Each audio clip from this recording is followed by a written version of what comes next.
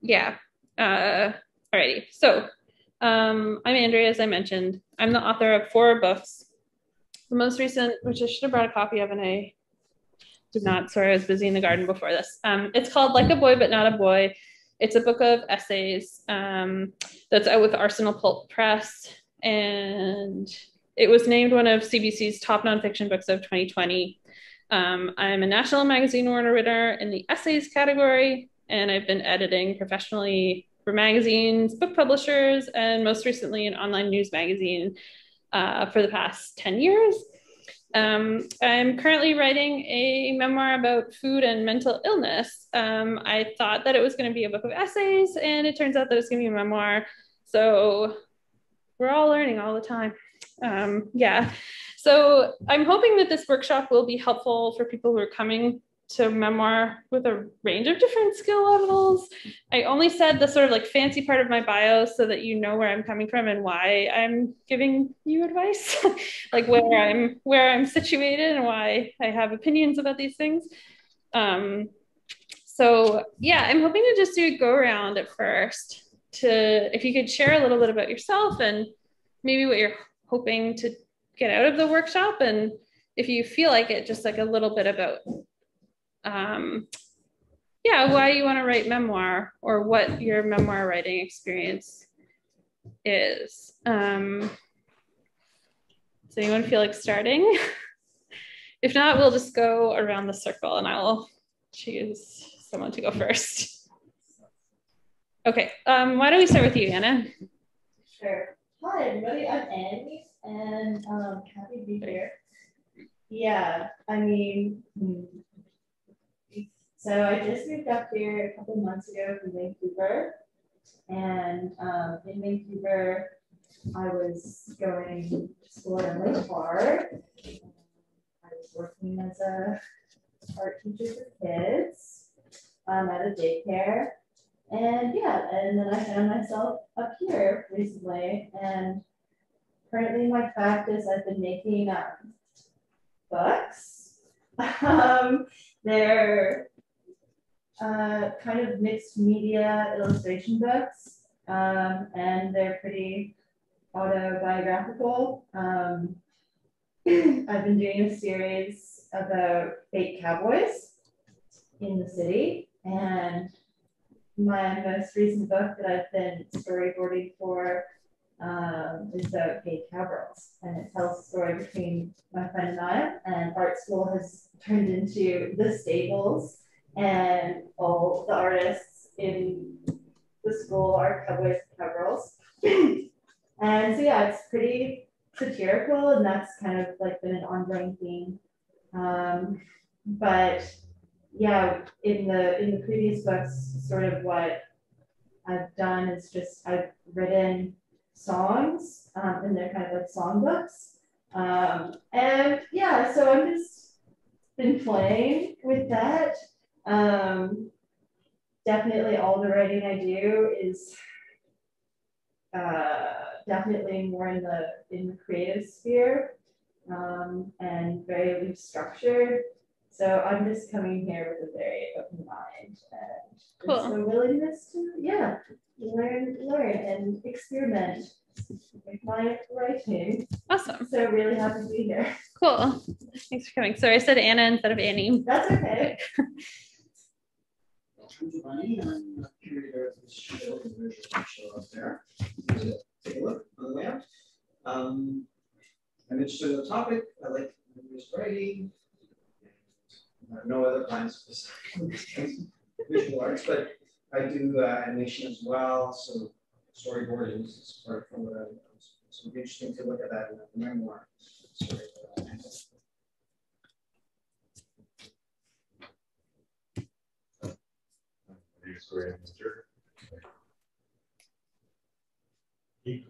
Not because I'm a writer.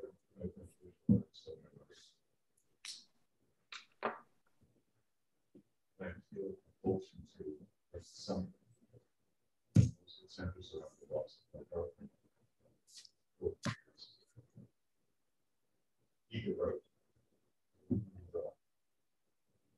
This is part of the reading process. process.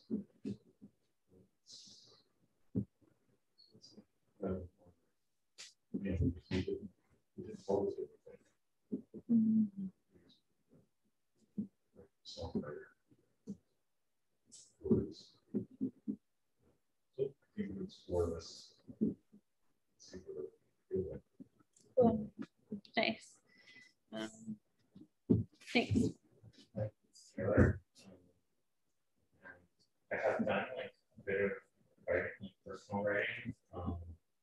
Never anything like autobiographical, like necessarily have an interest in that. But I'm writing things I write about are from my experience, like more about me, but my experience that I've, like, so big on my workshop on that. And I didn't know it was going to be like recorded and posted. So if there's like further goes around with like reading our works. Yeah.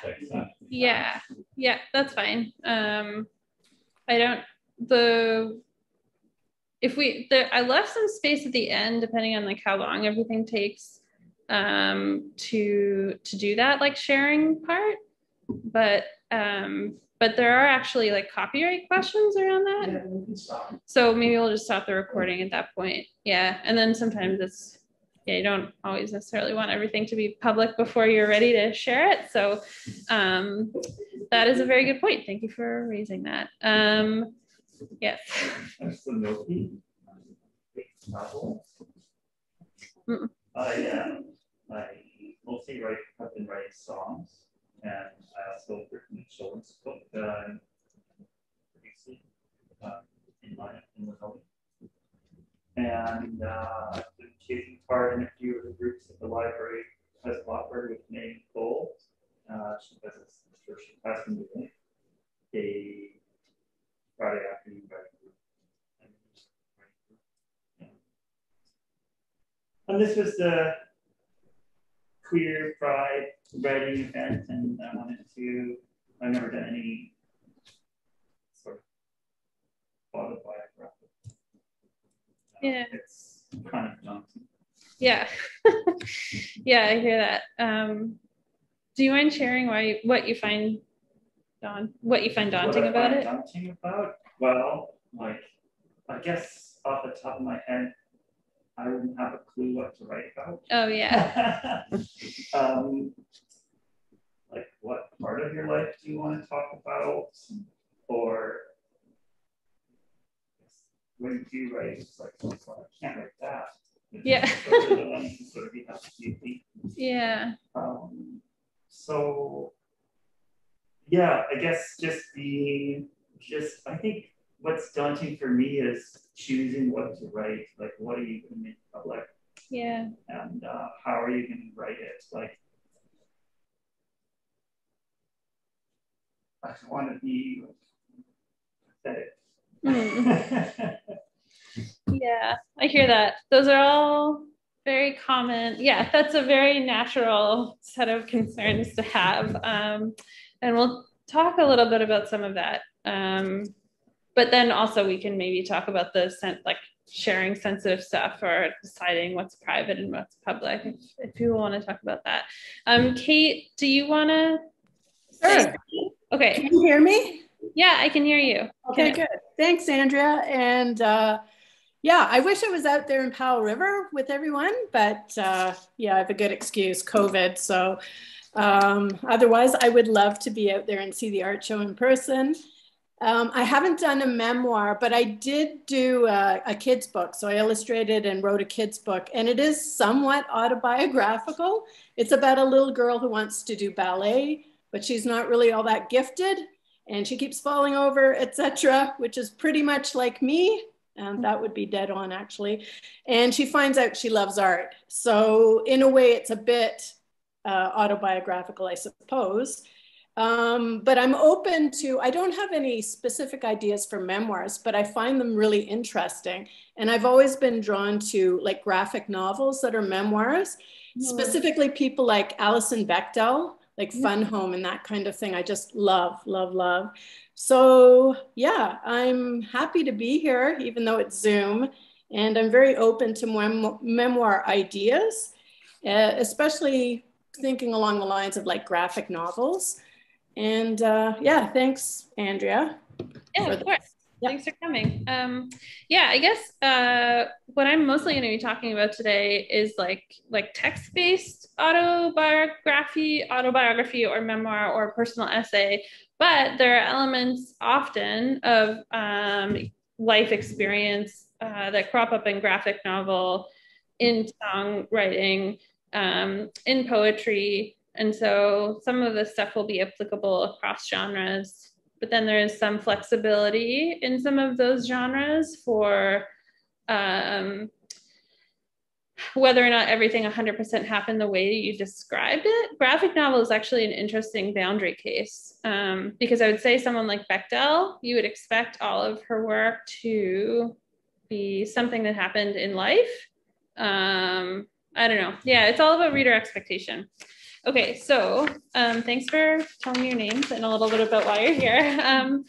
So I wanted to start with a writing exercise so that we can kind of practice some of the stuff I'm going to be talking about in terms of like getting like detail into writing.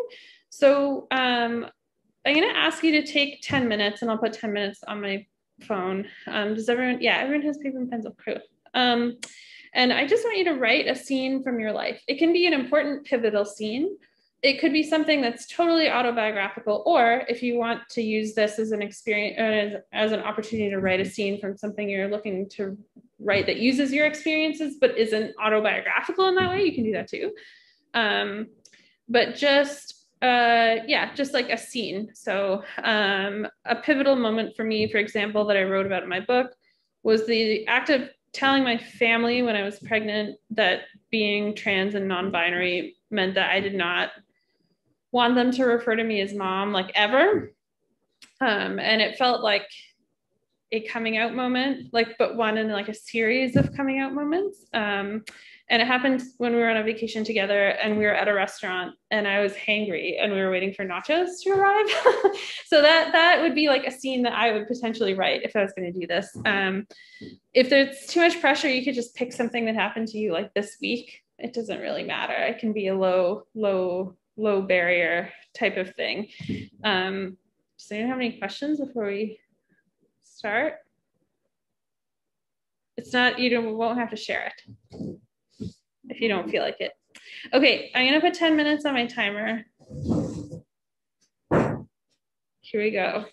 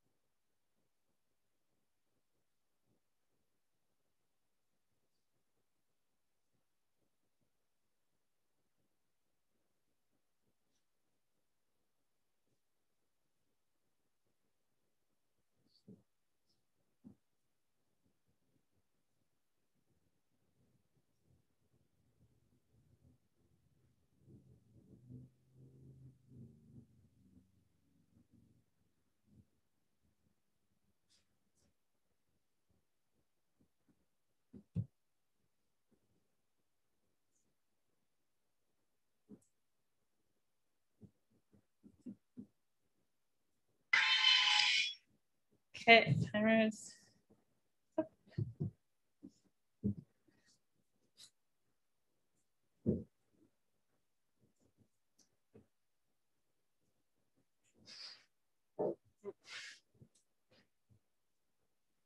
I don't know if that felt like a short time or a long time, or maybe a bit of both. Both. Long at the beginning and then short at the end.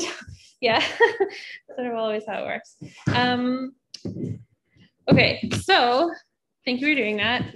Now we're gonna dig a little deeper into what you wrote using something called the Schwartz technique. This is a technique I learned about that has to do with, or that comes from documentary filmmaking. And it's specifically something you can use when you're interviewing someone about an experience that they had and you're trying to recreate that moment. But it's a technique you can also use on yourself. Not everybody thinks this way, but a lot of people think in sequences of visual images. We have a lot of artists here, so I'm assuming that you probably do. Other people have different ways of remembering, but visual memory is something that is pretty common. Anyway, so you can take bullet point notes for this part. And then part of the idea is that you might take these bullet point notes and rewrite the scene that you've just written later on using these details that you've elicited from yourself. A huge part of writing is editing or rewriting, like completely scrapping a first draft and starting again. And so that's another aspect of writing that this exercise gets at a little bit. So when you think about the scene that you just wrote, I want you to see if you can see it as a sequence of images in your mind. And I want you to see, like, is there a specific moment from that scene that really, really, really encapsulates it for you, the whole thing?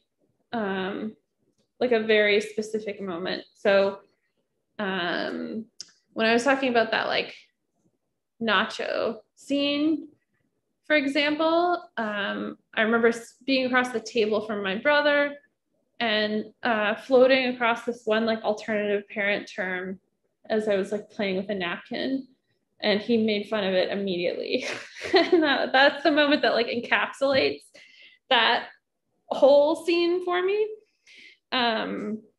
This moment's usually pretty short and you should be able to visualize it. So the next step of this is, what's the first clear picture in your mind as you relive that moment? And I want you to take a second just to jot some notes down. And instead of, I remember my brother tilted his head back and laughed, I would just write down, my brother tilted his head back and laughed. So cut out the buffer language. But yeah, if you want to just jot one thing down, I'll give you a few minutes to decide what that is. Not a few minutes, actually, just like a minute. A visual thing? Yeah, a visual thing. Yeah, something visual. Can I make it up? I don't remember.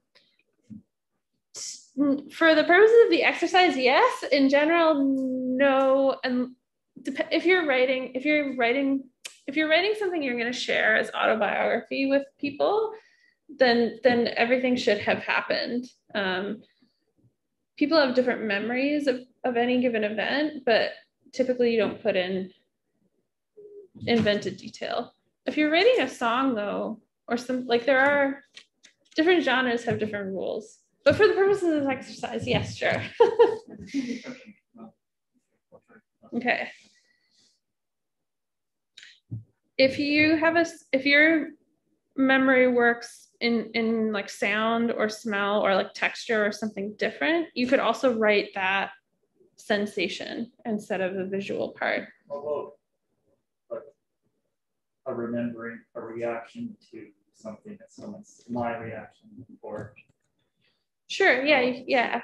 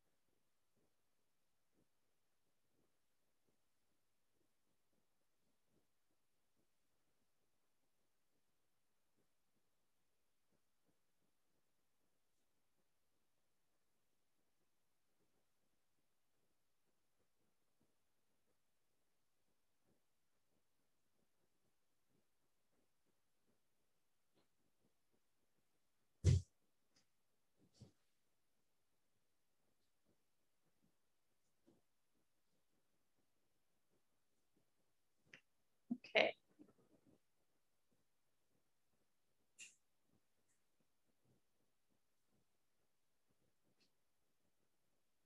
And then next, I want you to write there usually will be like maybe 5 images in a row that should come up for you potentially. So the next step is to write that second clear image.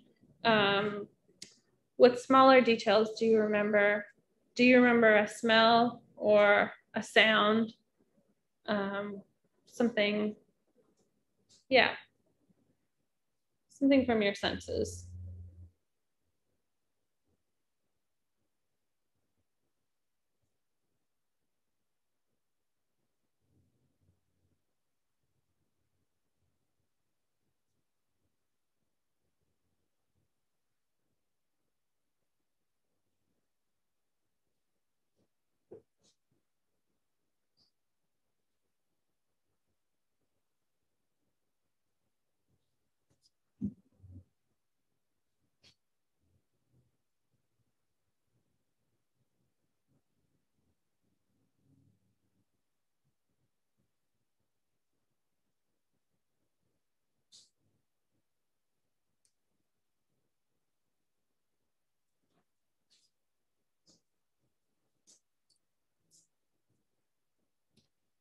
And then is there a third clear picture? Is there anything striking about the setting that you were in that you could mention?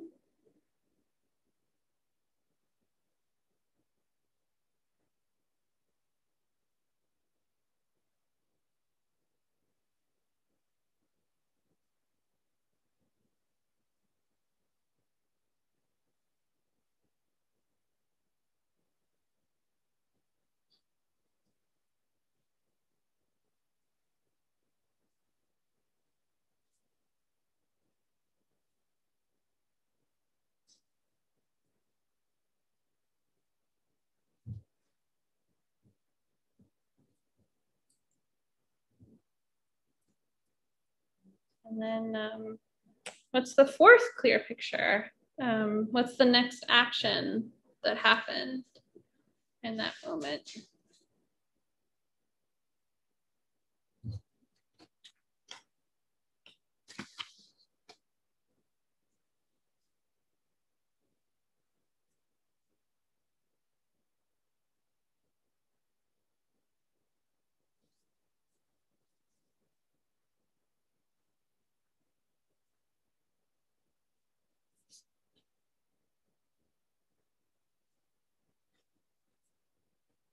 And the fifth clear picture, is there a facial expression you can describe?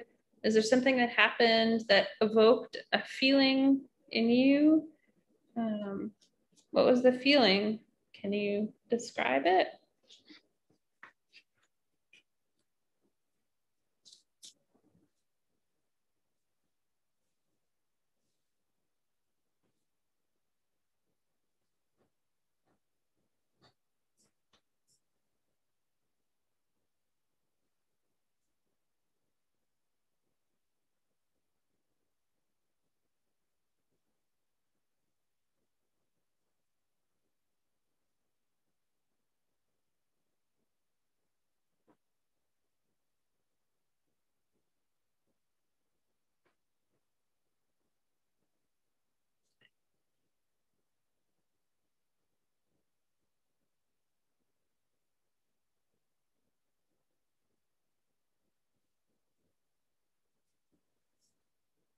And then finally, is there a sixth clear picture?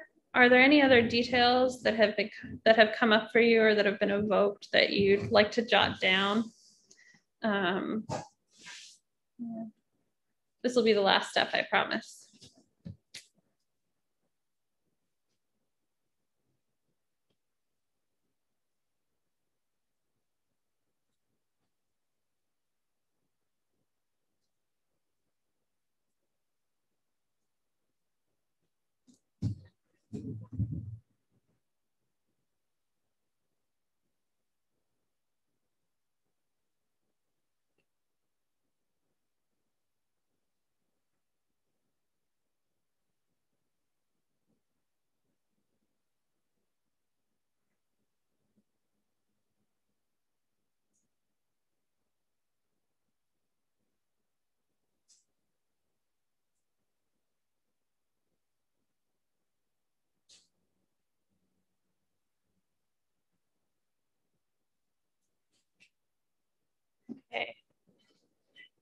So you should have your original scene, and you should have a bunch of imagistic notes that evoke some details.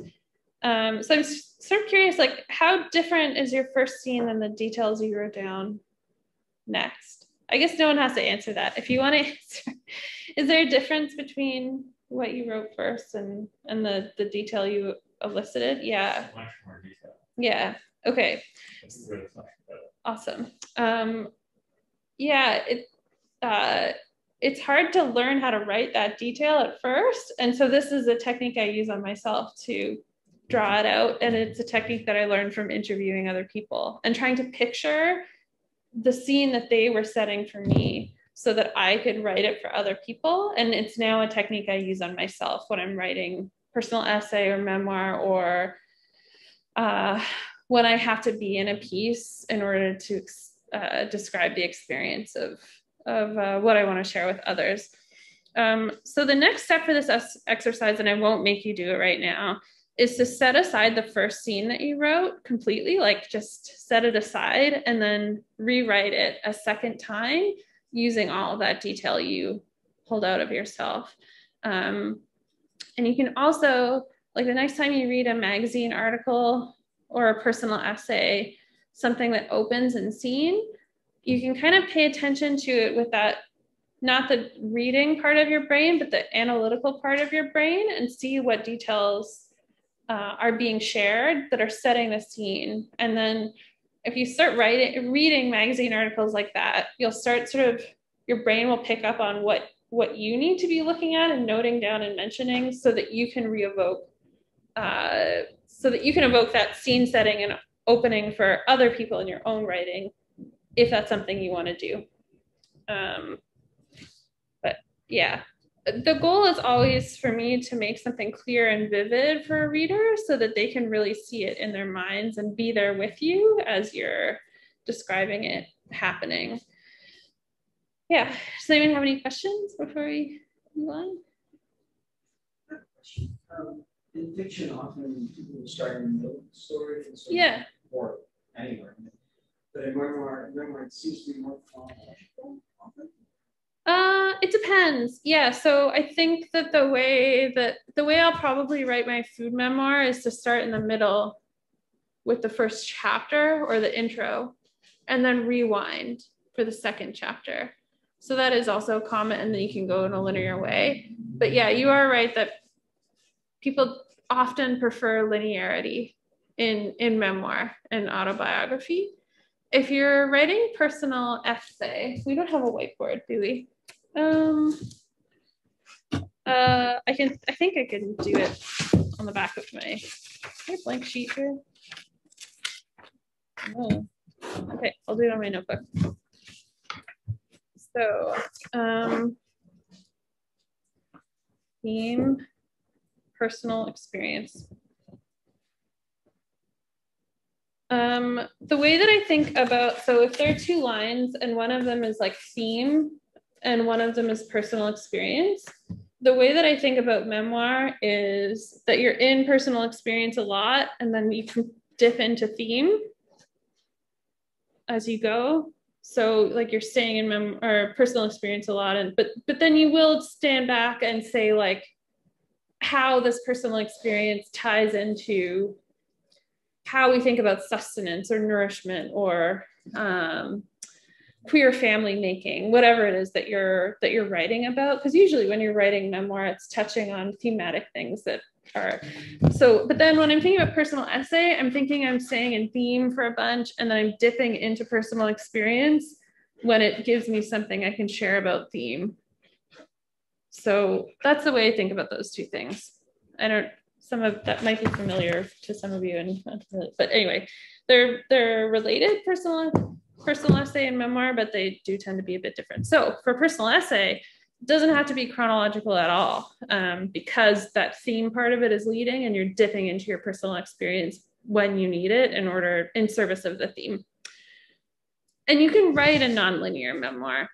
Yeah, you can experiment as much as you want, but probably if you're starting out, it's a good idea to have a good sense of how to write a story in a beginning, middle, end type of way.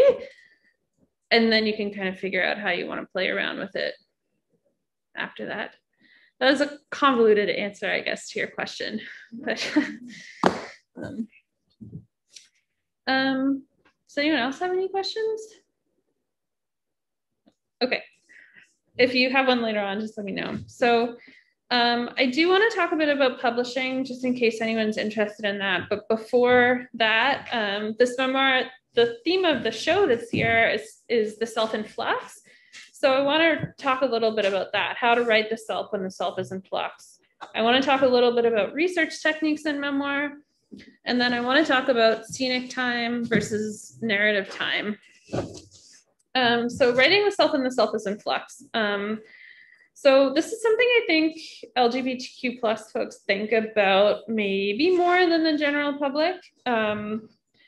Because when we realize we're queer, there's often a process of becoming that occurs that has to do with gender or sexuality. For my last book, I interviewed a lot of older queer millennials.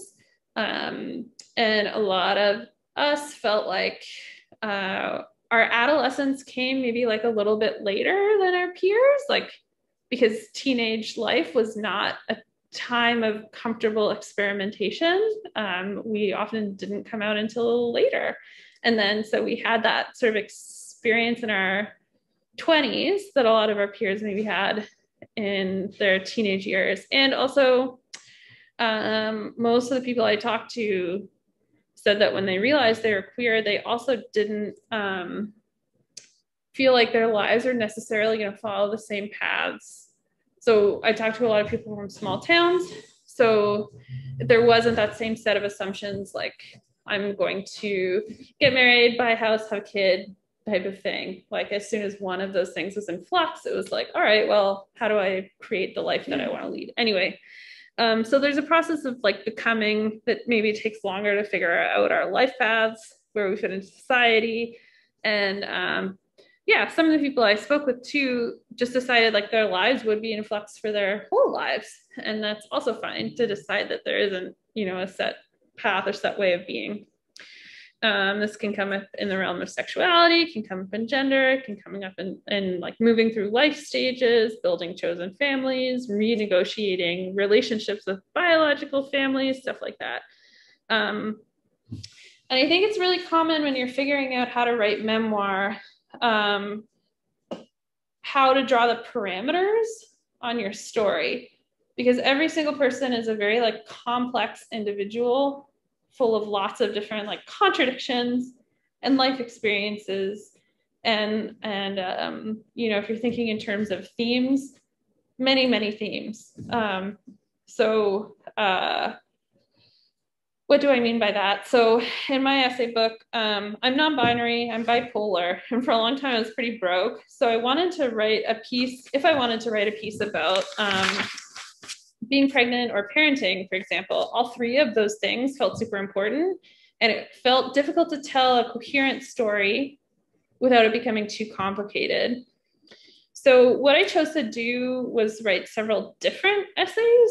So I wrote a piece about parenting as a freelancer in Canada, where I mentioned, but didn't spend a ton of time on my gender and mental health. I wrote a piece about being bipolar, in which I talked about pregnancy and gender. And then I wrote a few pieces about gender and parenting, in which I mentioned being bipolar and broke. So in each of these things, I chose like a focus for the piece.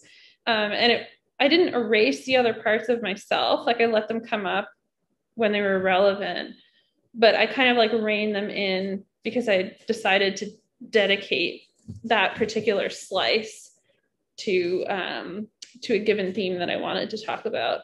And I felt comfortable doing that because I knew I could write other things that would speak to different aspects of my experience.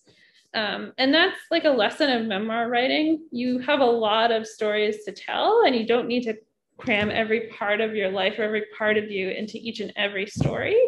Again, like you don't want to erase yourself as you write the story. It's just that you don't necessarily need to explain every single part of yourself in each and every piece. You're a complicated person with a lot of moving parts, and no one story can contain that. So that's one way of figuring out how to write through complexity, is narrowing in your focus and understanding that not every story has to tick every single box of your life. Another option is to purposefully write through that flux. So you could craft a narrative that you envision in sections, for example, and each section represents a different part of yourself that you're exploring. So this is just a really simple example, but if you're gender fluid, it could be a memoir where each section is a different gender expression. Each section could be written in a different style. That would be kind of like in the experimental realm. And yeah, the idea is just to sort of play around with it to figure out what works. And then I also think it's probably important to say that you don't owe anyone coherence. Like, you as a person don't have to like make sense to anyone. But yeah, when you're writing something you're hoping to share with an audience, or that you're hoping to get published, it's good to ask the question of who your audience is and who you're writing for and what you're hoping to share with them. In writing the story, what do you want your audience to get out of it? Yeah, are you hoping that someone will see themselves represented in your writing? Are you hoping that something that you're sharing will like provoke a thought shift in someone? Yeah, so you don't necessarily have to approach the writing with that set of questions. That's maybe something to ask after you write your first draft. If you feel like kind of called to write about something, then after your first draft, you can kind of think like, oh, why did I write that? What am I hoping to put out into the world? And then those questions can help guide a rewrite to get you there. Anyone have any questions about that? Cool. All right. So research techniques in memoir. As a writer, your job is to convey the truth in good faith. Being that most people don't record or document every moment of their lives, I guess some people do now, but yeah, there's a certain amount of reconstruction that goes into memoir. I was just thinking about how Paris Hilton has a cooking show now. Anyway, and how much of a lot of her life is on tape. Anyway, sorry. If you're not Paris Hilton, you're probably gonna have to reconstruct a bunch of the stuff you want to write about. So when you're reconstructing things, you're relying on your memory. And some of you probably already know this, but like an interesting thing about memory is that, what is it? It starts with an A, adrenaline. Adrenaline is linked to memory formation, and is one reason why we have an easier time remembering things that were acutely terrible than things that were positive. So, and it's apparently linked to like just a biological urge to survive. So we're supposed to remember the awful things so that we can like avoid that thing later and not die. But anyway, so so you might have sharper images in your mind from bad things that have happened than positive things. Anyway, there's a lot of interesting stuff about memory that you can read about if you're so interested. But the other thing I think about is the difference between figurative truth and literal truth. So literal truth would be, I mean, a lot of COVID related stuff has brought this up. Actually, I saw someone post on a local message board that only 2.5% of the global population had COVID or has COVID. And so that's a stat, that's truth. But that person who posted felt like it meant that wasn't a lot of people. Like, oh, only 2.5%. Whereas when I saw 2.5%, that's 2.5% of 7 billion people. Like that is a lot of people. And there's your figurative truth. So what feels true and like the emotional truth of something versus the actual XYZ of something that happened. And actually the figurative truth, like the emotional experience of something, will affect the way you remember it, to the extent that different people in the same room will place emphasis on different things and have different feelings associated with something that happened. So something to think about. If you're publishing in a magazine situation, like if you are going to have a piece published by the Walrus, they will fact check it, even if it's memoir. So the fact checking experience involves, it can involve a lot of different stuff, but oftentimes with memoir, the fact checker will want to speak to someone else who is there, if possible, and ask them for their experience of the event. There are other ways to fact check details. If you have pictures or if you have a diary or a journal from the time, those are other ways to fact check. And, there are lots of different experiences or examples of memoir gone awry in pop culture. So an old example now, I guess, is James Frey's A Million Little Pieces, where he sort of embellished and made up some things. And it was an Oprah Book Club book. And when people found out that he had embellished, his readers felt like we were really betrayed. So, that's another thing to keep in mind. If you're writing in a genre that is kind of like a boundary genre, where there is like some acceptability in terms of embellishing or making up details, you just want to make sure you're flagging that to the readers so that they don't later feel betrayed, that they thought that every single thing happened the way that you described it. So when it comes to researching memoir, there are a few different ways you can go about doing it. But one thing you can do that feels terrifying at first is to talk to other people who are there. So especially if you're writing about family, that can feel tricky. And I have interviewed my family members before, like in a formal way. I've particularly done with this with my grandparents, but I've also just like chatted with my sibling over text or my dad or whoever in a way less formal way.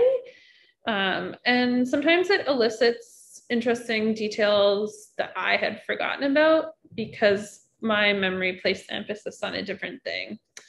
The other thing about chatting with your family or friends or whoever was there in that way, you can kind of like, that's a gentle way of letting them know that you're writing about something and getting their participation at the ground level so that it doesn't feel like a surprise later, which is a thing in memoir that can crop up.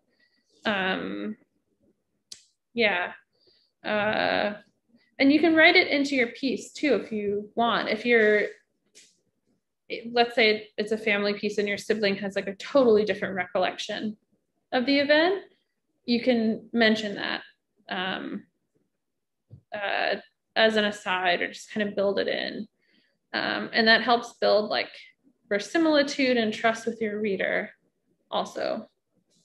I think, let's see who does, David Sedaris does that a lot, like stages disagreements with his writing about something or his memory of something, like literally in the text from different siblings, because you have complicated family relationships, et cetera, et cetera.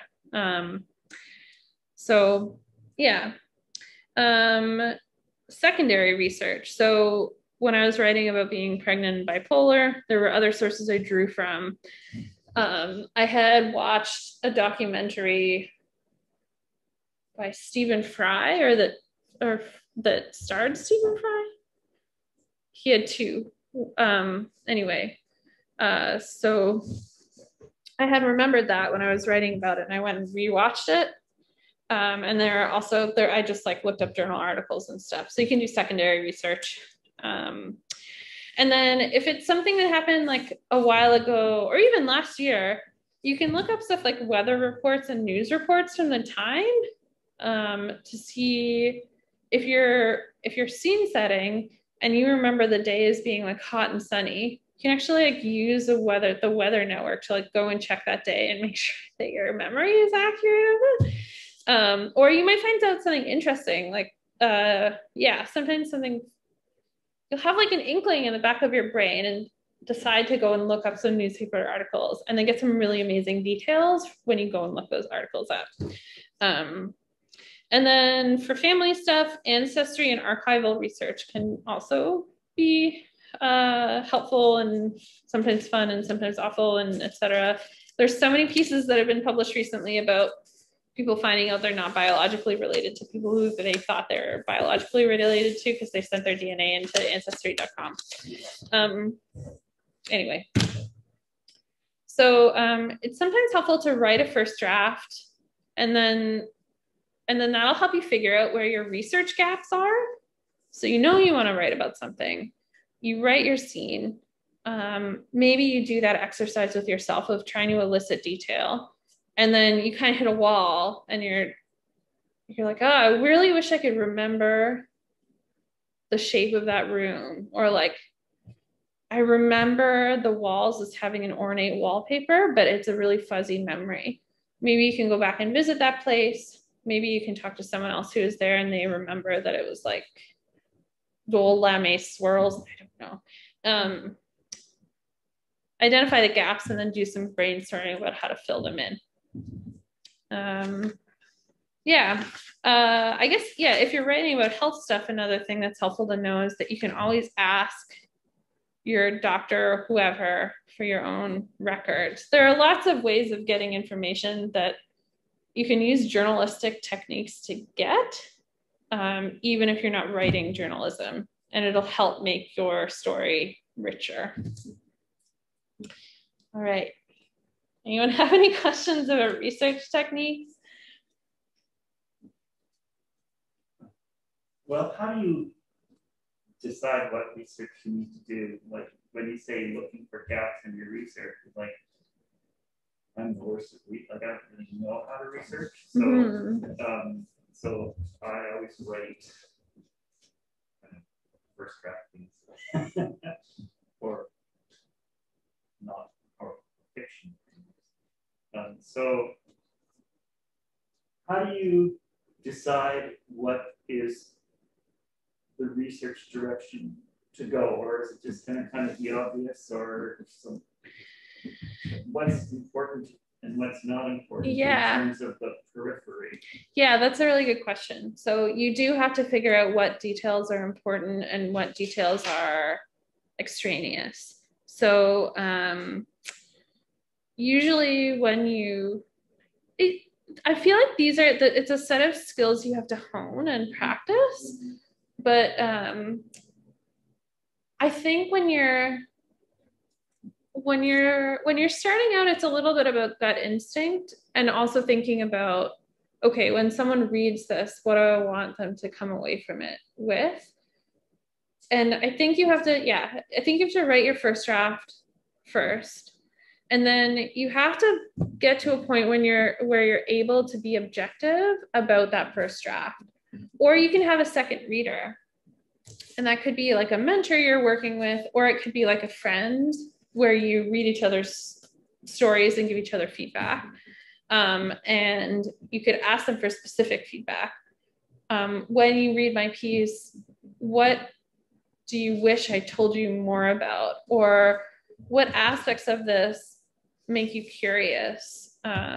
What aspects are you drawn to? Yeah, you can look at the theme. You can say like, okay, I'm writing about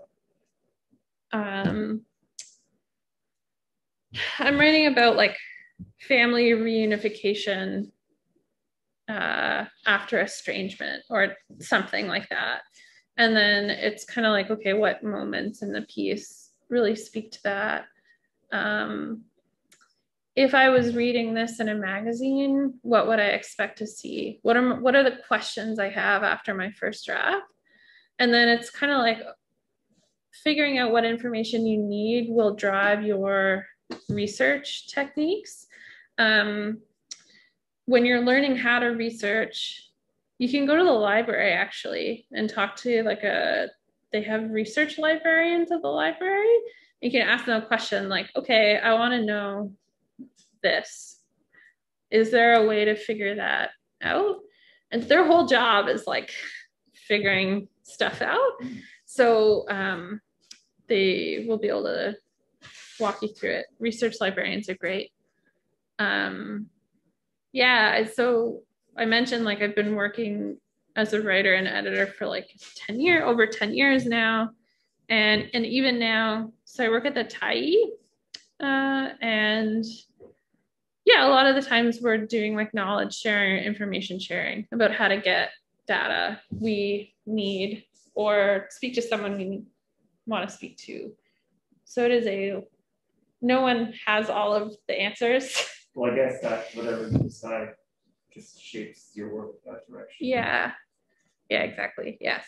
And then, yeah, sometimes you hit a wall too. Like sometimes there's information that you want that you won't be able to get for whatever reason.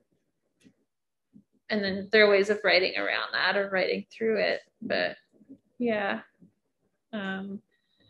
Yeah, I like to talk about this stuff in workshops because I think a lot of the time when people write memoir, they're thinking that everything that ends up on the page has to be something that's like immediately contained within them.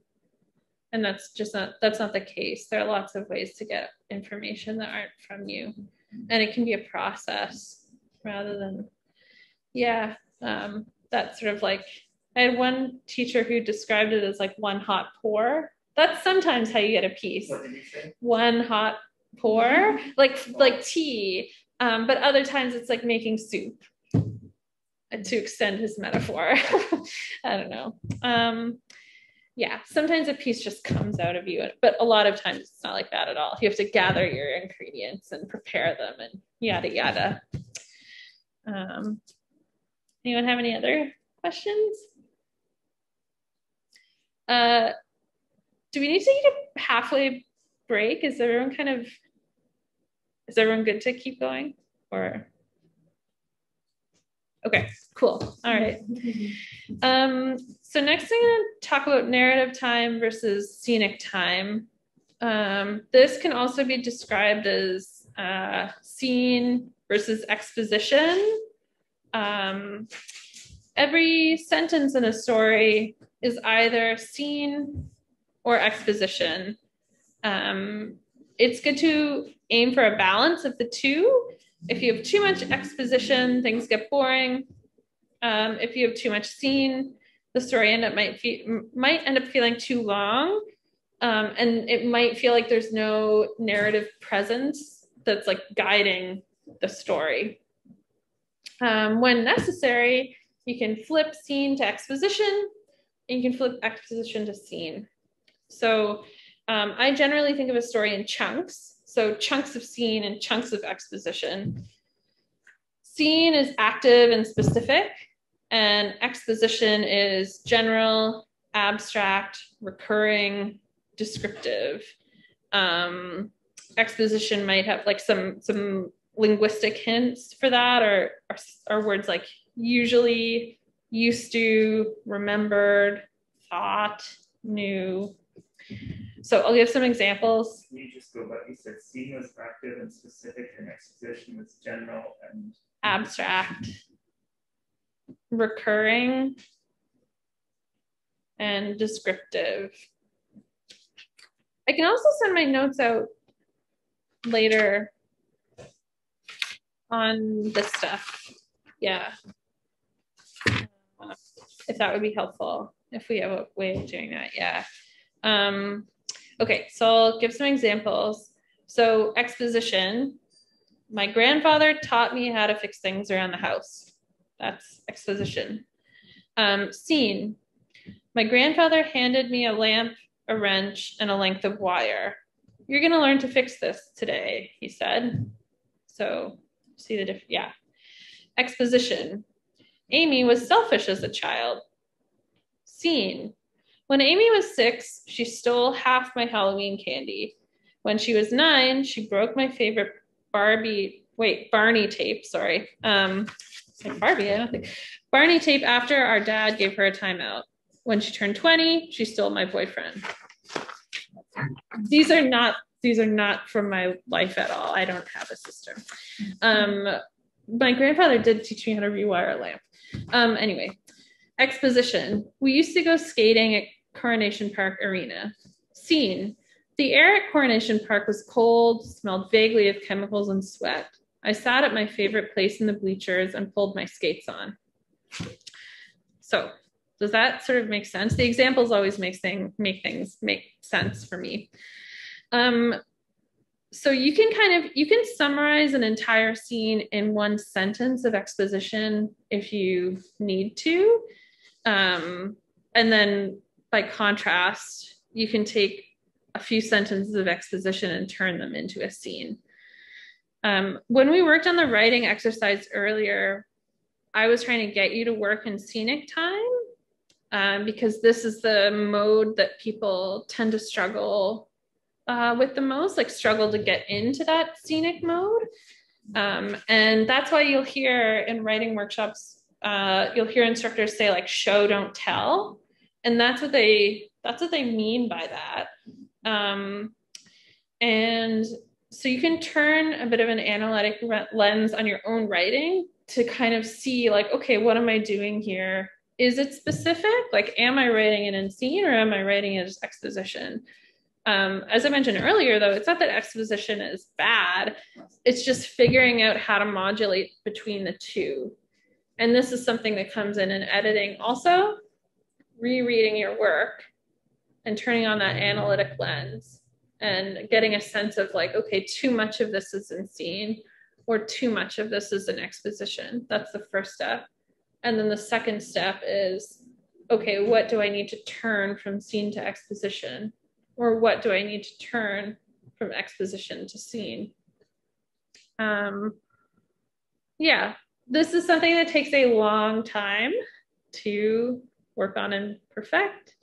And when I'm editing pieces today by professional journalists, it's something it's an editorial note I give frequently. So, but yeah, something to think about when writing memoir.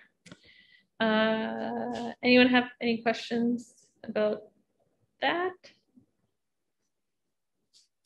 If you're a visual artist, you're probably used to thinking in images all the time. So it should come easier to you. Yeah. Should we talk about publishing a bit? Okay. Is anyone hoping to publish something? Okay. Some folks in the room. Okay, so I have 5. A handout. I guess I could have started it in 2 ways, but and then Kate, if you want to share your email address in the chat, sure. I can send you okay, I'll just take a picture, or I'll write it down actually, and then I can send you the handout later. Okay, great. Thanks, Andrea. Yeah, you're welcome. Cartoon piece. Okay. I do have a question. Yeah. It's not related exactly to, I think, where you're heading, but it's something I've always been curious about with people that write memoirs, because I think a lot of memoirs that I've read, in my mind, take a fair bit of courage. So for example, like I'm an extrovert, however, I would consider myself to be somewhat private.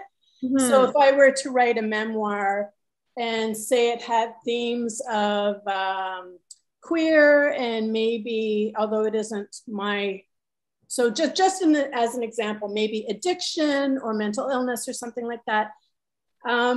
Is there any like preparation that you do for that being published? Because it's very, for a lot of people, I think it's private. I love reading other people's experiences because I think we all connect that way. but have you ever had examples of people where it sort of hasn't, how do I say, that there might be some criticism, or the opposite? You probably have experiences where people come up to you and go, oh, wow, you know, me too. Yeah. Yes. Yeah, those are good questions. Those are all considerations when you're writing and sharing memoir. The type of memoir that people like to read oftentimes is memoir that feels like someone is sharing something that feels difficult to share. I think people experience moments of connection in vulnerability a lot of times. That means as a writer, you're sharing something that's super vulnerable. So yeah, that can be difficult. It can be something that maybe you don't want to do ultimately. Or it can be something that you do want to do. And then also there is the like relationships part of it. Figuring out if you want to get consent or need to get consent from someone. If you're writing about your own story, there are often other people in it. Or, you know, if you're writing about mental health or addiction, those things are often related back to trauma. And so if you are writing about the trauma, then, you know, there might be someone implicated in that. And there are different things to think about. So there's the relational aspect of it. Like if I write about this particular time in my life that involves this particular person, are they going to be upset about it? And if they're going to be upset about it, how do I want to handle that? Do I want to have a conversation with them first? What do I want to do? If they say, I don't want you talking about that, how do I feel about it? And then there's actually like even the legal aspect of it. Like occasionally people get sued when they publish a memoir. Let's see who's gotten sued. Evelyn Lau, I believe. Yeah. She got sued. She wrote about her relationship with an older, Warren Kinsella. And they had a dramatic and crappy relationship. And he was much, much older than her. And she wrote a memoir telling her truth about that, and he sued her. And so those all got pulped. And I don't know, what the monitor. He won, yeah. And then lately, like recently in the past 5 years or so, a lot of people who in Canada in particular, because the libel laws are different in Canada and the US and the UK, whatever. So thinking about where you're writing impacts the legal aspect of this stuff. But people who have written about experiences of sexual assault have been sued a bunch. So something to think about. You can always get a legal read in journalism. That happens frequently. It also means that in some situations, it is legally safer to be a source for a story than to write your own story. These are huge, complicated questions that I wasn't planning on getting into today, but if anyone's writing about that stuff, we can totally talk about it. But yeah, so it's stuff to think about. I can share a specific example from my life, which is that one of the first nonfiction pieces I ever had published, my mother is an alcoholic, and I wrote a piece about Mother's Day, like what it's like, what Mother's Day is like when you have a complicated relationship with your mom. It was a scene from a Mother's Day at her house, and we had a really strained relationship at that point. But when I published the piece, I didn't think she would ever see it, but somebody 3 years after I published it shared it on Facebook, and she saw it, and then she stopped talking to me forever. So that would probably be like the I think that's the thing that people worry about the most. Like that's maybe the worst case. No, the worst case scenario is being sued. The second worst case scenario is that sort of shock and estrangement, or anger, like strong emotional feeling, from someone that you have written about. Or in my case, like I wanted to write about my experience, but I couldn't write about my experience without talking about that relationship. And where I landed was that actually it was a real relief to be estranged from her, and so I don't regret it. Now that I'm much older, I might have handled it differently, is how I would answer that question. Things to think about. But I would say, like, in my most recent book, like I've been talking today about the process of like coming out for the 6th time to my family or whatever. And I'm really close with that family, but we have, I don't know, different experiences of the world. And we bicker and argue, and we still have a lot of love for each other. And so they were fine with me talking about that difficult experience. And when I wrote about it, I think I wrote about like the love that's apparent in that relationship is hopefully apparent in the writing in such a way that that it didn't feel like painful or alienating for them to read it, in the same way it probably felt for my mom to read about the Mother's Day at her house. Does that help? Is that? Yeah, thanks. Okay. Yeah. All right, publishing. So for memoir stuff, there's lit mags, there's general interest magazines, and there's books. So literary magazines, does everyone know what a literary magazine is? Or in Canada, they're kind of like, they're generally quarterlies. They're often associated with universities, but not always. And a lot of them have like long histories in Canada. Like Prism International at the University of British Columbia is 60 years old now. There's the Fiddlehead, there's Event, there's a lot of them. And the way that submitting to a literary magazine works is you write a piece of memoir, you get it as good as you can get it.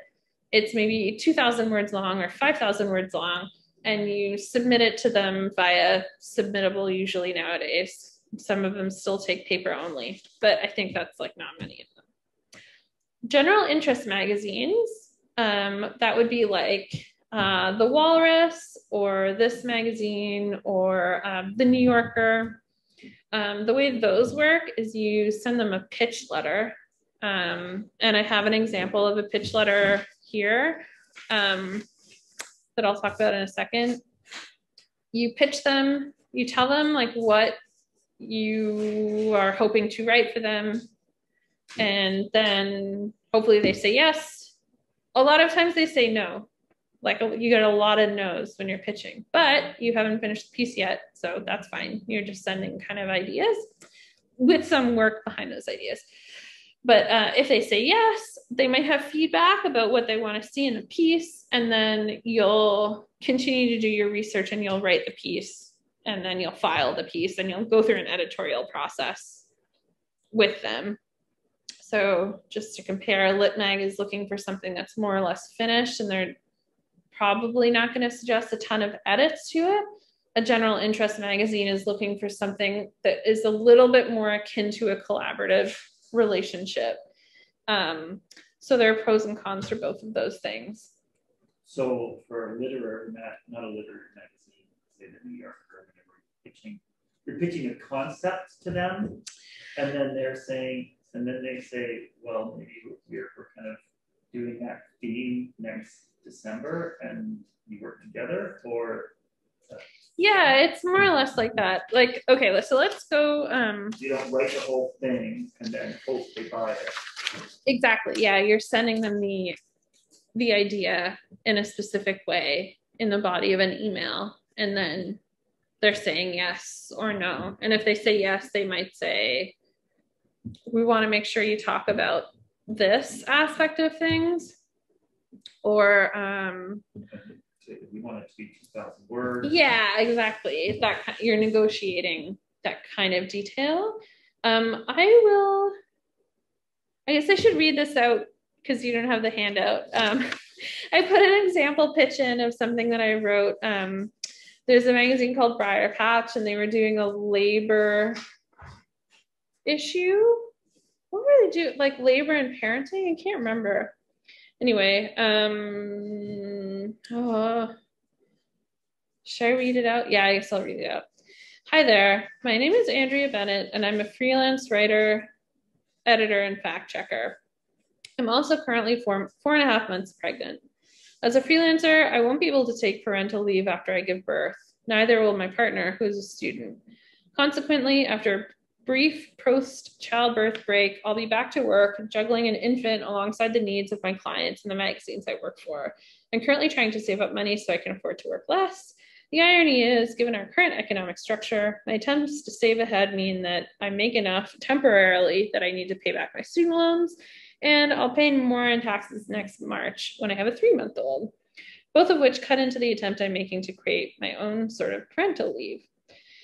As Canada relies more and more heavily on freelance labor, people who want to become parents increasingly face this kind of conundrum.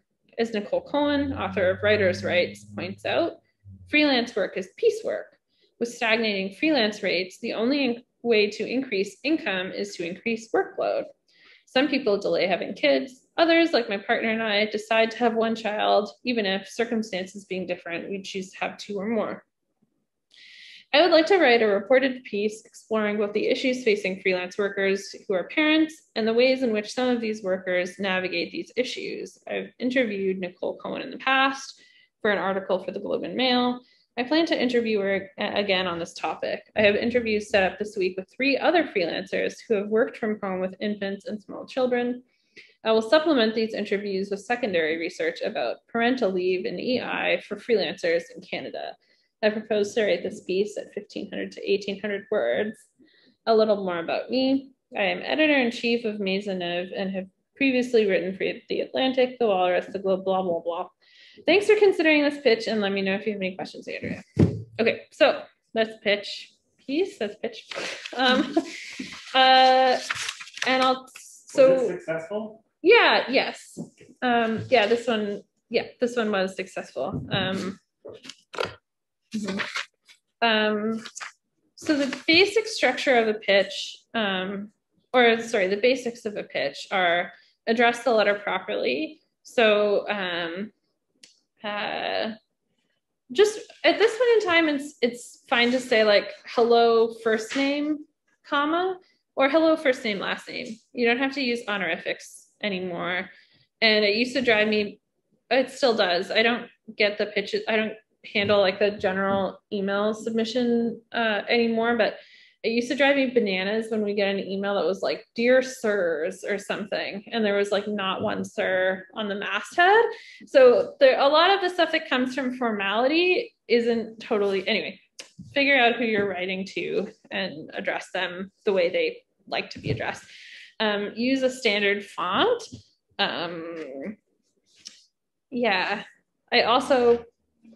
Every editor dislikes opening up an email and having like a mix of like blue and purple and Comic Sans, and then I don't know, just keep it like whatever the email these are really standard. You would be surprised how often that crops up, and it affects the way someone reads the pitch. Those are the very basics. The structure, have a compelling opening sentence. This can sometimes be the same opening sentence you're planning to use for your piece. I don't have a compelling opening sentence. Well, it's kind of like I'm X, I'm also Y. And this piece was meant to, anyway, arguably I don't have a compelling opening sentence in mind. I knock myself marks for that. But then you have a concise paragraph or 2 detailing the topic, the angle, the research, and the interviewees, and explain how you're going to have the access you'll need for the interviews if necessary. So you can see that in my piece, right? Like I've told you the topic, I'm telling you the angle is like, I'm experiencing this right now. And so I'm telling you about it because it's something that it's difficult, that I am figuring out for myself. The research and the interviewees, you can see that there, and explain how the article fits into the magazine. In this case, it was a directed pitch, so it was pretty clear I didn't explain that. If you're cold pitching to an editor, like if you're talking to someone for the very first time, you could say, like, I really loved so-and-so's piece on, I don't even know, the feral sheep of Lasqueti, and what I'm hoping to do is take the same like research approach that person took, blah blah, but just demonstrate that you've like read the magazine and that there's something similar that you saw recently, or yeah, or if there's something that is similar and you want to make sure that the editor doesn't think like, oh, we've run this recently, you can explain how your piece is different. And then a concise paragraph detailing why you're the person for the job. So if it's a memoir piece, you're sharing like, okay, what in your experience, what in your personal experience has set you up to write this? If you have a long publishing history, then you do the blardy blar that I did. I'm the editor of whatever. I've written for yada yada, most famous magazines I've written for. And then, but if you don't have a long publishing history, what you're doing there is, so I've also written about some like bike related stuff. I worked for a time as a bike mechanic. So I would mention that there. If I'm writing about like X bike topic, I'm going to say like, I have 5 years of experience working as a bike mechanic at a community shop where blah, blah, blah. So I'm kind of showing how my personal lived experience is going to give me an angle on the topic that will be fresh or interesting, or not every person pitching this magazine is going to have. And then keep the sign off simple. That's again another thing, like don't use Comic Sans. It's very straightforward, but you would be surprised at how often you get a different quirky ones. Yeah. So that's basically how to pitch. I've put 2 resources in the pitching thingy too. So Drew Nellis, who's a former editor-in-chief of Maisonneuve as well, there's an article on maisonneuve.org called How to Pitch, and he kind of goes through the process. And then there's the Open Notebooks Pitch Database. So this is a website, and they have a bunch of successful pitches on that website for the New Yorker, for Outside Magazine, yada, yada. The American magazines that are big and fancy like that tend to prefer longer pitches. If you're pitching somewhere in Canada, kind of want to keep it like the length of my pitch, I would say, is like the longest you'd want to go. People's inboxes are jammed full. Do not read. They just don't read. Yeah, they don't read very well, which actually, I would say like the paragraphs here are maybe even a little long, like chunking into like smaller paragraphs. If someone's skimming, will help them pick up on the details more quickly. Simple technical question. Yeah. Would it be in the body of the email or would it attach? Body of the email, yeah. I'm trying to break some, a lot of the journalism in terms we get, send them as attachments, and I try to break them all of that habit, because it's just an extra step someone has to take to see the pitch. And yeah, you want to eliminate that extra step unless someone has specifically asked for it. The other thing about pitching too is that you want to look at the masthead of a magazine to figure out like what editor is best to pitch to. A lot of people are on Twitter these days, so you can kind of pay attention to that. You can go check out their Twitter presence to see if they have particular interests that would make your piece a good fit for them. So for example, like I've yammered on about liking bicycles. So if someone wanted to pitch the Tyee a bike related piece, they'd see me yammering on about bicycles or gardening or whatever it is, and probably send that pitch to me because they know that that's an area of interest and I'm more likely to say yes. Yeah.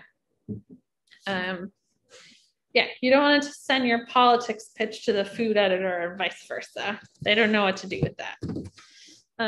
So does each editor have discretion about what they want to, like what pitch they're going to accept, and or do they have to pitch your pitch upstairs? Yeah, so usually they are talking.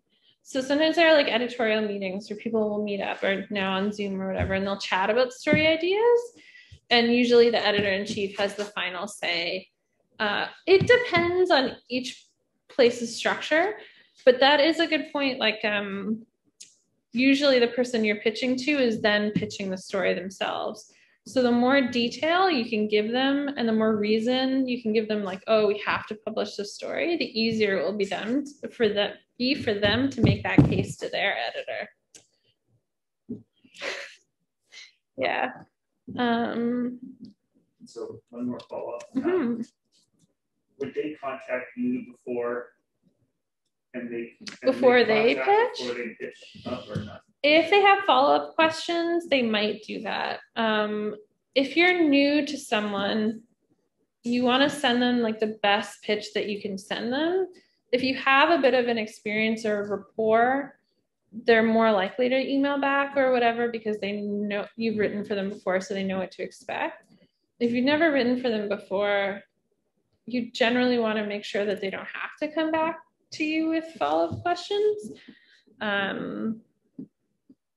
Yeah. Anyone else have questions? Oh, and then books. Yeah, so is anyone interested in writing a book? Do you want to know about that process? Well, what about for my little kid's book? Find a publisher that suits what they're doing. Yeah. In Canada, there are two different ways of going about doing it. The first way is to find an agent who will shop the book around. And the second way is to approach publishers yourself. If you're writing poetry, no one other than Margaret Atwood and Rupi Kaur have agents for poetry in Canada. So you'll be sending that manuscript in yourself. For children's book authors, it's pretty evenly split between people who have agents and people who do not. And same for fiction. For nonfiction, I think probably there's a larger balance of people who have agents. But yeah, I could name off the top of my head most of the publishers in Canada because there are a lot, but there aren't that many. It's different in the States. If you're looking to publish in the States, then you kind of need an agent. Anyway, so do you send in a sample or? Yeah. So if you want to get an agent, there are a few different agencies in Canada. There's Transatlantic, there's Westwood, I can't remember the large third one. Anyway, you look for people who have published books like the book that you want to publish, and then you see who represents them if they have an agent, and then you approach their agent and you send them a query letter and a sample. Or they tell you what they want to see, so that's what you send them is. But the way, and then actually that's a really good way to find a publisher too. You look at the books that you like, that you think are comparative titles for your book, and then you see who published those books. And then each publisher has their, like, what they want to see in a submission, but it is usually a query letter and a sample of the manuscript. Yeah. So you can do it. Yeah, you can do it either way. There are pros and cons. An agent will take a cut of what you make, but an agent will also send your book out to all of the different publishers at the same time that they think could be a fit for the book, and they'll handle the business side of it. And depending on the publisher, a publisher might give more time to the consideration of stuff that comes in from an agent versus unagented work.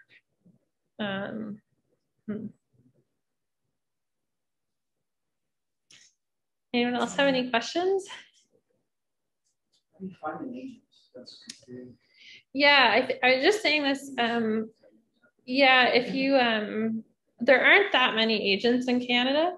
The best way to find an agent is to look at the books that have been published in Canada that are similar to the one that you want to publish, that you like, and see who represents those authors. Because agents want to represent, they will have like areas that they cover, and they'll have like they'll have tastes, because they will be able to, you want to like the book that you are representing, and so that you can sell it, basically. So as a writer, you're looking for someone who's going to be a good match with you and your work. Information is available. I mean, how do you find that? Yeah, there are like essentially 3 large agencies in Canada. There's Transatlantic, Westwood, and one that I'm blanking on. And then there are some smaller ones. But if you look up like book agents in Canada, just Google it, then you'll get the list. And then you can also look to see, like, if I go to the Transatlantic website or whatever, then I can look at each agent and see who their clients are. So that is another way of doing it. And you can do it that way too. So you're seeing like, okay, this agent represents these 3 authors I love. So maybe they'd be a good fit for me. And then, yeah, you have to sort of shoot your shot. So you want to make it like the best query and sample that you can. Because, yeah, then if they say no, you should always have, for if you want to publish a book or get an agent, you should always have a short list of places that you're excited about, or a short list of agents you're excited about. You should never just have one. Yeah. Right. I've been talking for a long time. So, and I think that I've sort of covered everything that I was hoping to cover today. Yeah. I know you talked a lot about your experience with it, but like, what was your education that launched you into this? And like, that exercise at the beginning was amazing, for example. Oh. So like, where would you go like after this workshop? So like, because right away that exercise is like bringing up so much detail. Oh, awesome. Like, so what would the next steps be? Like, I'm expecting you to say you're like a master's degree in like writing or something. Like, so like, what would you suggest that we do? Yeah. So yeah, there are lots of different ways of going about next steps. Personally, so what did I do? I got a Bachelor of Arts in French and English and French at the University of Guelph. And Guelph had, at that time, they didn't have a master's program yet, but they had some creative writing courses in the English department. And one of the people who taught there was Thomas King, and he's amazing. And I took a course with him, and he sort of like kicked my ass in a really good way. And I was like, oh yeah, I can see, I don't know. I learned a lot of practical stuff from him. And then I worked in communications, and I hated it. I worked with a lot of lovely people. It was not a good fit for me. So I applied for an MFA in creative writing, and I also applied for a fish and wildlife program at a college. And I got waitlisted for the MFA, and I thought I was going to go be a fish and wildlife officer, and then they let me in. And so then, yeah, I did go do an MFA. But a lot of the skills I learned there, I learned a whole lot about the behind the scenes stuff that was helpful. because it's really kind of baffling to kind of figure out like, okay, well, here are all these books I like reading. How do I become that person?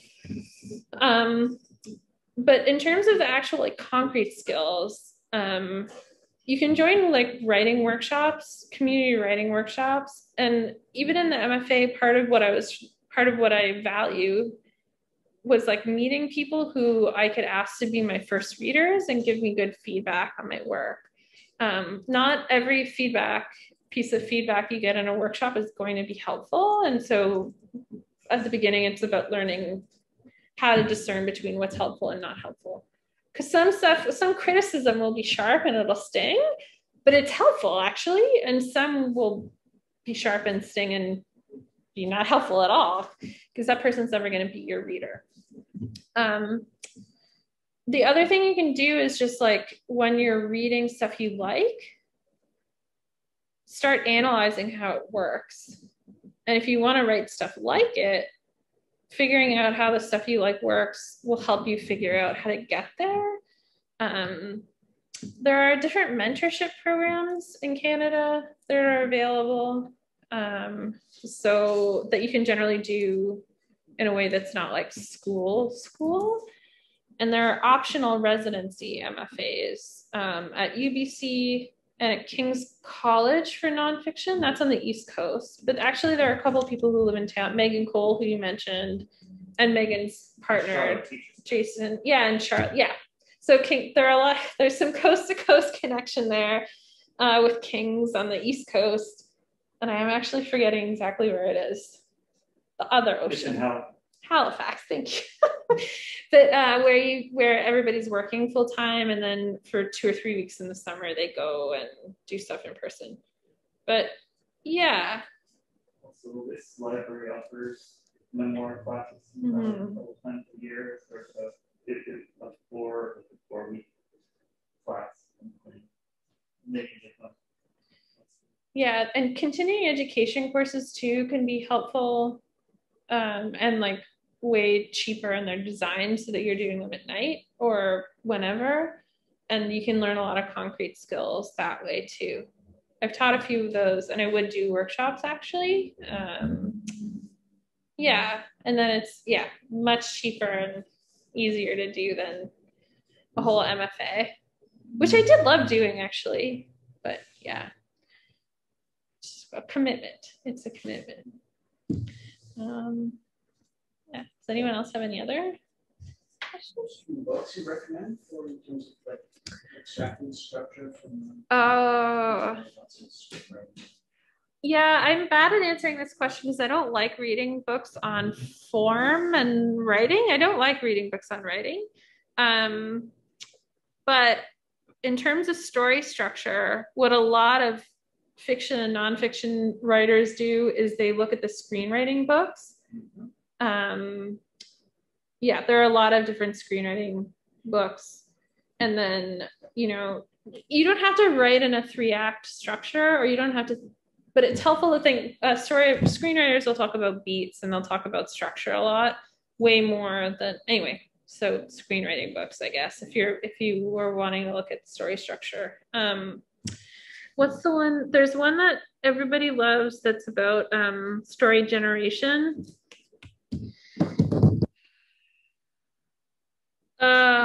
It has something called Morning Pages. It's like a book about how to be creative. The Artist's Way. The Artist's Way, yeah. Yeah, everybody loves that. Yes, there are lots of people who love that book. I would recommend that. Yeah. Oh, okay, cool. Sorry. Yeah, I am more of the school of learning through doing. So I have not read I think Stephen King has a book on writing. Who's the fellow who runs, who's a novelist, who's Japanese, I think? Yeah, I think he has a book on writing and running and writing that people like. I'm sorry, I can't give you any first-hand recommendations. I should learn it yet. It's a failing as a workshop leader, but yeah, thanks for coming today. If you have questions, you can always email me also. Thank you. And thanks for coming, Kate, and I'll send you the pitching handout Oh, thank you so much. Thanks for everything, Andrea. This has been great. You're welcome. I'm glad. Okay. I also ordered up your book. So thank you. Yeah. I'll check out your book also. Okay. Yeah. Okay. Bye. Bye. Take care. Thanks for the show as well.